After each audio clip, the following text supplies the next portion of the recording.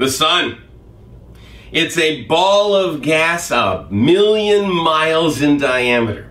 It weighs 2 times 10 to the 30th kilograms. That's 300,000 times more than the Earth weighs. Imagine the gravity of that object. And think about the inner core of the sun, the innermost 10%. What must the pressures in there be, with 500,000 miles of hydrogen above it being hauled down by that incredible gravitational field? And what must the temperatures in there be like, having been compressed and compressed by all that weight?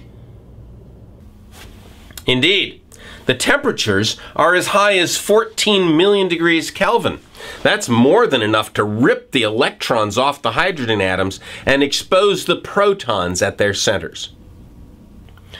Those protons are all positively charged. They repel each other like these magnets do. And the force of that repulsion is inversely proportional to the square of the distance. Every time I cut the distance in half, the force quadruples. So any protons that are on a collision course are likely to veer away from each other, keeping their distance. It turns out there's another force. It's called the strong nuclear force, and it's powerfully attractive. It's what binds protons together into nuclei. It can be 100 times more powerful than the force that's trying to repel them. Unfortunately, this force has a distance limitation. If the two protons don't get to within 10 to the minus 13th centimeter of each other, they can't feel the strong nuclear force, and so the electrostatic repulsion wins. However, if two protons can be coaxed to get within 10 to the minus 13th centimeter of each other, then they will race together, ferociously attracting each other, fusing into helium with such enthusiasm that a tremendous amount of energy is released. This process is known as fusion. The problem is, to get these two protons close enough to fuse, we've got to overcome this huge repulsive force. Remember that the repulsion is inversely proportional to the distance between them squared. So in order to bring them to within 10 to the minus 13th centimeter of each other, we've got to overcome a repulsion that's 10 to the 26th somethings. And it doesn't much matter what those somethings are when there are 10 to the 26th of them.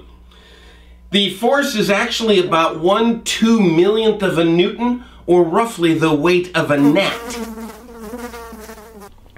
But in the core of the sun, the temperatures are so high that all those protons are moving at 600 kilometers per second. And the pressure is so high that the density is 150 times that of water. Those protons are always within 1 billionth of a centimeter of each other. And the net result of those extremes is that 4 million tons of hydrogen fuse into helium every second. Now that may seem like a lot, and it is, but there is enough hydrogen in the core of the sun to last for 12 billion years, and we've only used 6 billion so far, so we've still got time, no need to worry yet. The energy produced by this process keeps the temperatures and pressures in the core very high, so the core pushes back against the weight of all that hydrogen above it. The sun is in a constant state of dynamic equilibrium. It's like Atlas holding up the world, constantly pushing outwards, furiously burning fuel just to stay the same size. One day, 6 billion years from now, a huge nugget of helium will have accumulated in the core of the sun. And the temperatures on that nugget will grow and the pressures will increase until... but that's a story for another day.